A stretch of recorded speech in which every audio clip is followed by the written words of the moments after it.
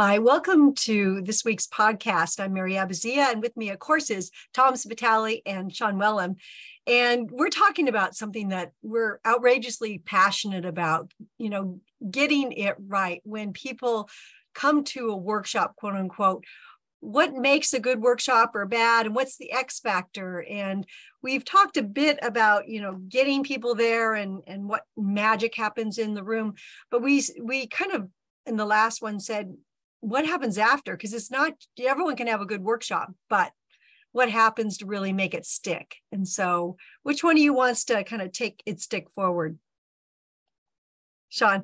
Oh, right. Am I Tom was pointing off the computer on my screen. I'm like, who's he pointing at? We've got to guess. Everything backwards, this to me, I'm pointing away from Sean and on my computer, but it's at him. And for those of you listening on audio only, none of that makes any sense, but we are on video with these little windows like we're on like a news channel or something. Anyway, to the question. Why are you watching the videos, by the way? Watch the videos. Yeah, that's true. We're all good looking. Well, most of us are. At least one of us is good looking. That's what I'll say. To the question, to the point, there's a whole bunch of stuff required to make a successful workshop become a successful embedded part of the business to drive real results rather than just, raising excitement and enthusiasm, giving some direction, giving some confidence. All that stuff is an output of a workshop, but it needs to maintain, to deliver. And as I said, there's a lot of factors. One that is absolutely necessary, but not sufficient on its own is, and I'll throw this one out first, leadership support, not casual, not sort of supportive, absolute driven from the leadership of the business that have the capability to make resource decisions and to set the tone in terms of what questions they're asking of people, what report outs they're looking for. If you have no leadership driving, you are very, very likely to at least be suboptimal in your output, if not fail completely. So leadership involvement is a given, but it's not sufficient on its own. But I think it's the most important, because without it, you're really in trouble. It's my opening gap. Number one. I think it's number one, because let's just say that you are going to have a session, you're going to bring up the skills of a select group of people, and you don't expect to cascade out the learnings or the marketing common language or anything beyond those 10 people. What good is it to give those 10 people the skills if, when they go to present their plans utilizing these skills, the people reviewing the plans have no idea about the approach that they've used and the approach that they're taking to analyze their market more comprehensively, to choose their strategies in a more differentiating manner, to come up with great execution plans. It is the number one lowest rated item on our surveys over the last 20 years. The item that says, my manager will support the use of these tools when I return to the office. People don't have confidence in that, and it's a big miss. And so if you want it to stick, I think that's number one. I could say a lot more about it, but Sean, you said it eloquently, and I'm just piling on that particular item right there. I want to illustrate that because I think it is really good. We've worked with a company recently where senior leadership made a point to make sure to talk to us as we were designing it and said, this is what I want people to think about as they're in the workshops. And then when we had the workshop, they actually, one was there in person. They came in and said, come on, guys, you have all these new products that we need to launch and we need to do it right. And then one of the other senior leaders, beamed in on Zoom because they were in a different part of the world, but still said, this is what we do. And, it's up to you guys to do it well. And it was empowering, and it helped people understand because you can sit in a session for a week and go, okay, that was interesting, but how does it fit the bigger vision that the company's trying to achieve? And good leaders connect those dots so that when people leave, like as Tom said, we see higher ratings where I'm confident that my senior leaders will support this when they've had that type of interaction. And then the leaders show up sometimes we have leaders show up at the end of our workshop, if it's a longer one, to see drafts of what's coming out, or they make a point to say, we will meet in 2 weeks and we want to see how you've further shaped your strategies based on what you've learned. And I want to hear what you learned too. So I think that those are some best practices that begin to make it stick better. There's another aspect you just reminded me of, which is not really how you make it stick. It's a failure mode. And it's the leadership thing, but when leadership hijack the session, which we've seen a few times, which is like, what I've got you all here, let me tell you about this, and it just takes people off track. So leadership can be a force for good. They can also derail you and just be absent. There's a whole range of so it's why they're so important. But I won't. You don't want them to sit in the back of the room and pull people out one at a time to do their evaluations because they're all there? That has happened. We're not joking. You may think we make these up for effect. These are all. We should actually do an episode on the worst, or the top 10 worst things to have happened. But no. Another aspect I wanted to bring in, and Mary, this is something you talk about a lot, is getting that mix of people right. If let's tick the leadership box. You've got good support. The people in the room there's 2 benefits, or possibly 3 benefits of getting that mix of people from different departments right. One, you're going to get different perspectives. And in the workshop, we love a bit of creativity and we spark off each other. And we find that innovative, managed chaos sometimes throws up the best ideas because you've got different opinions in the room. But longer term, for implementation, it also means that when you need to go to legal or go to finance or talk to somebody from operations, hopefully they've been exposed, they've been part of the genesis of this, and they feel a sense of ownership. And the reason I mentioned you, Mary, because you often remind me that invite the people that can say no sometime in the future, get them on board early. So I think that mix is my second offer for the how you make these programs stick and work, is get the mix right. And if I could put that into an even ladder that up even a little bit more to call it cascading, cascading the language and the methodology out as far as you possibly can, not just to other marketers, but as Sean mentions, as far as possible to cross-functional team members, so that we can create this common language and approach and really look for those opportunities for more and more people to have input into the plan. Of course, the more the people that have input, the greater the chance that the plan will actually be executed. So the idea is, if you really want this to stick, what is the plan for after the session to expose more people to the methodology and the approach? And that doesn't have to mean that you've got to invest in 2, 3, 4 day workshops for other cross-functional team members. That can be done in a number of ways, and not through a number of resources, including just webinars. Or I know, Mary, you wanted to talk even more about videos and other resources that need to be made available to make sure that cascading is done in a way that allows people to really understand the material and actually execute on it. Did you want to go there next, or? Yeah. You always are reading my mind. When Sean said invite people that say no, actually, I go a bit more extreme and say invite people that could really screw up your plans later. And you could have them in the workshop, which is great. It has to be managed, but if not, as Tom's saying, after the session, inviting finance, R&D, definitely sales. These different groups that have different perspectives are really critical. And none of the tools that we use are rocket science. They're simple.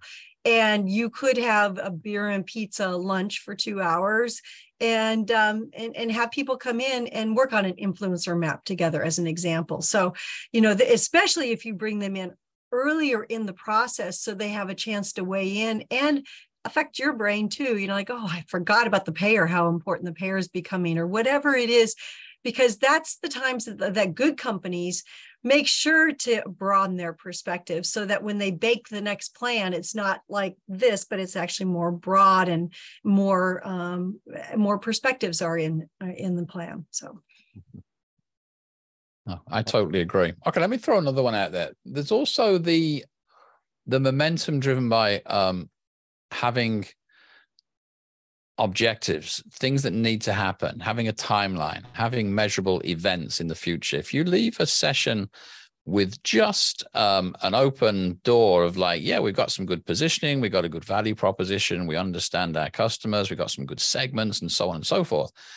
If you don't leave it with, by this date, this person will have done this. If you don't have the next steps somewhat hard-coded, it very often will drift, particularly if you finish a session late in the week, which is typical, and we have a weekend to get over it and come back to a Monday morning of backlog emails and then try and pick that momentum up. It's really hard. You got to have commitments that have been made for future. Yeah.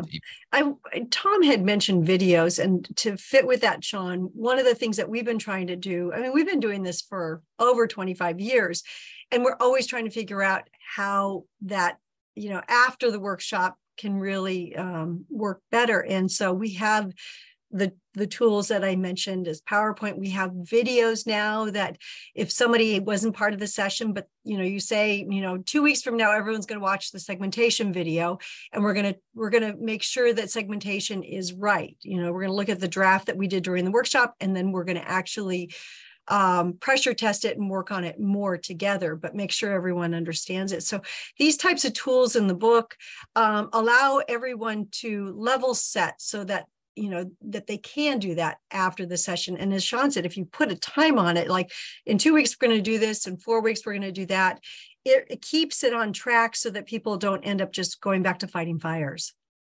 I think there's two types of follow-ups too. There's the actual follow-up from the planned conclusions that you made in the workshop about your specific project that you're working on. Okay, there's a series of steps that are involved there. Maybe taking some of the we wish we knew research items that you feel like you need more data to solidify.